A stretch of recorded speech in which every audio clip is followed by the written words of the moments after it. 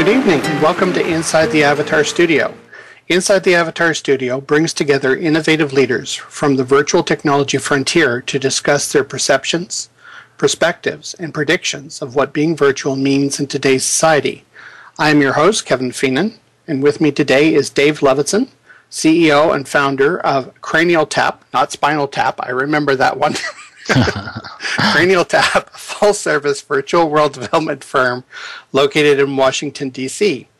Dave is a veteran of online entertainment and video game. He's a professional with 20 years of experience producing compelling interactive products for companies including Sega, Time Warner, Lockheed Martin, America Online, Intel, General Electric, and others.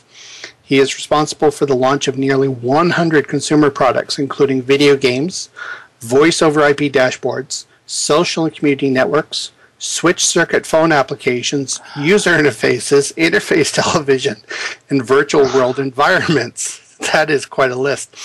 Dave is also the author of 6 worldwide patents in the virtual world space. Dave, I would like to thank you for coming on to Inside the Avatar Studio.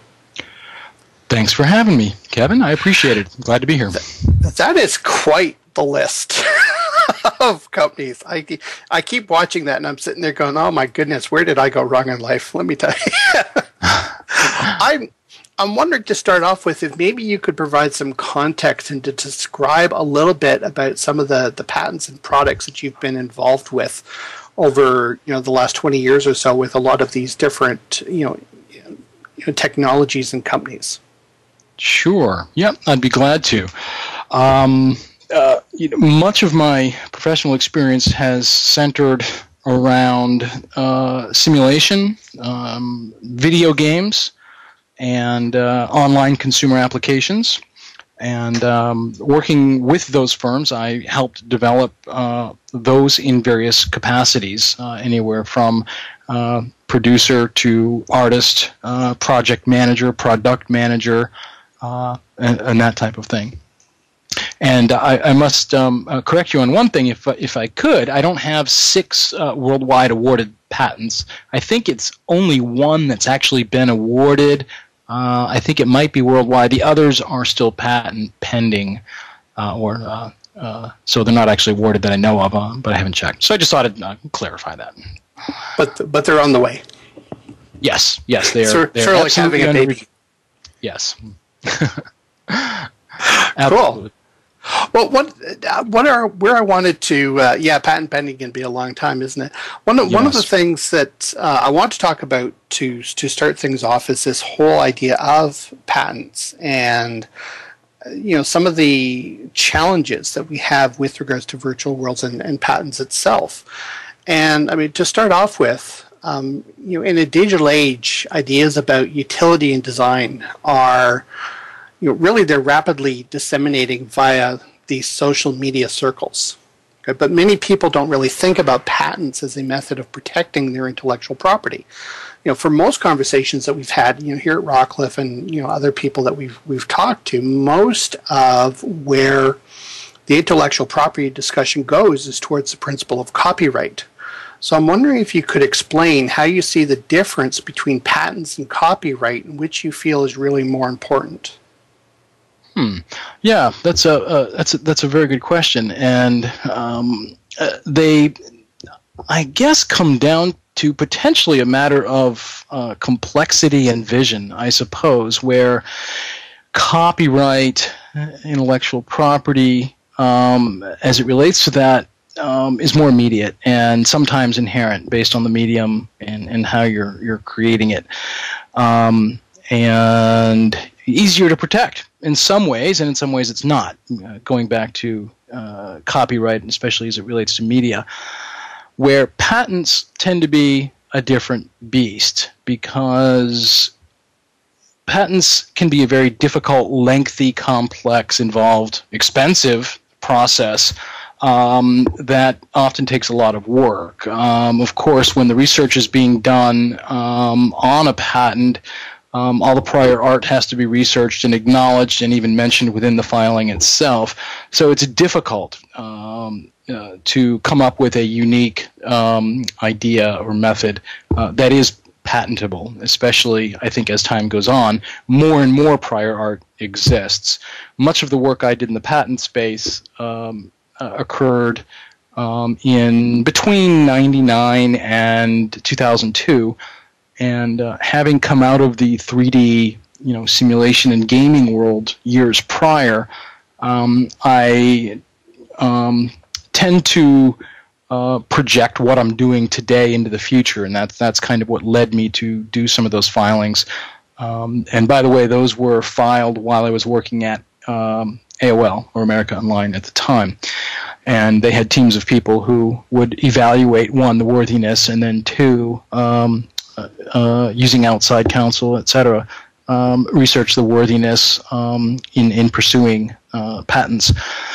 So I had been thinking about extending gaming and avatars and simulation back then into what I envisioned becoming more social kind of media. And so I guess, to get back to your question, since I've strayed a little bit, is that it seems to me that they're almost two different beasts, again, due to complexity, costs, legal issues, etc.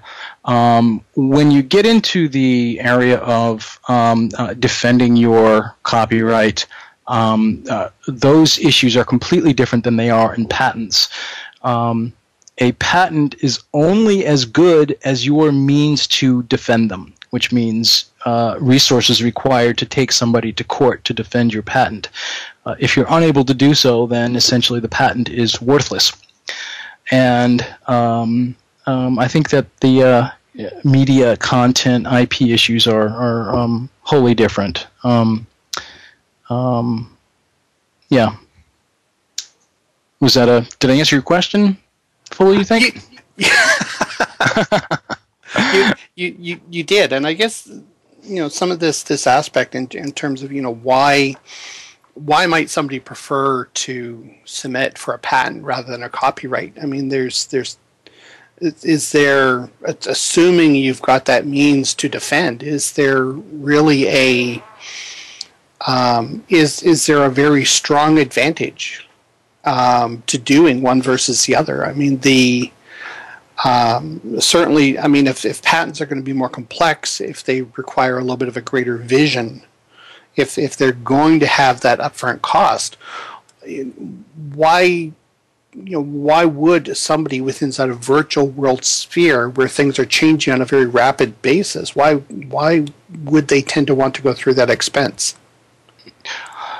I think that copyright, as they relate to virtual worlds and other forms of distributed media, come down to ownership of a media type or an idea with more immediacy. Art or design can be copyrighted, and I think that it's and I don't want to degrade the meaning of that, because we do that all day long, but it's easier to come up with a unique visual design or a unique way of expressing yourself in a virtual world than it is a patent, because anybody in theory can be an artist and design something, put something together, and that is a vertical thing to have to defend in front of DCMA or other organizations, where you can say, I designed this building and somebody copied it and is now selling it.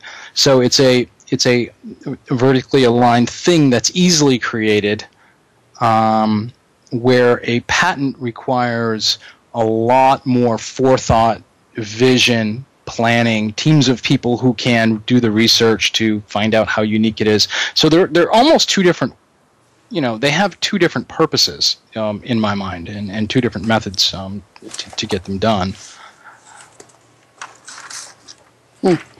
There's been a lot of cases where the use of patents have sort of been demonized in the public media, where ideas and concepts that people have seem to take for granted seem to be the center of harassment lawsuits. I mean, this stuff that you're talking about is the ability to defend. Yes. For example, Loadsys has been in the news recently with regards to their little upgrade now button that they're going after all of Apple's developers to say, oh, no, you can't put an upgrade buy button now on your application. We own the patent to that. And so they've been reinforcing that through legal harassment means. Is there a line between the concept of a new idea and common knowledge for which ideas shouldn't be patented? Yes, and this has been a point of contention for a very long time, especially as it relates to methods. The upgrade button, I think, is a good example of that. And there's cases where complete silliness, is witnessed, I think. And the upgrade button, in my mind, while I'm not familiar with the specific case, sounds silly. It's something so obvious and available to the public in theory that, in theory, a judge should say this is silly. However, we have this, legacy institution of patents that has not really changed much over time, but nonetheless is being abused for the purpose of, revenue streams, etc. And I think it stifles innovation in some cases, especially relating to methods. My personal opinion is that, some things just belong to the public, or should. The problem is, who decides that? If it's a judge, well, a judge can hear both sides of a story, of a case, but may not have the technical wherewithal or experience in the case at hand to really make a good decision. So at that point, it comes down to how good is your lawyer.